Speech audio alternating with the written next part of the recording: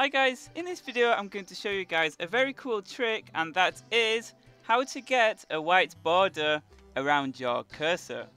So I don't know about you guys, but very often I lose where my cursor is on the screen, particularly when I'm in big boss fights and there's a lot of stuff happening on the screen and you have to like wiggle your mouse around to see where it is. A lot of the time I start aiming in the wrong place because of this, and it can mess up my boss fights because of it. Well, great news in the 1.3 update, there's actually a method to get the white border on your cursor.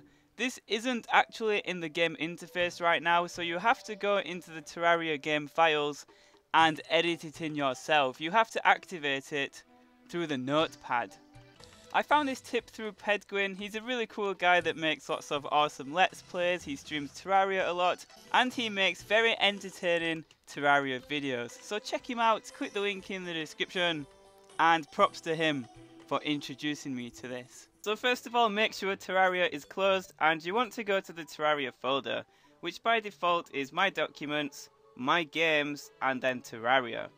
You then want to click on the config.jsop and it will say Windows can't open this file, and you want to select a program from a list of installed programs. Then you want to click on Notepad and click OK, and the folder will open.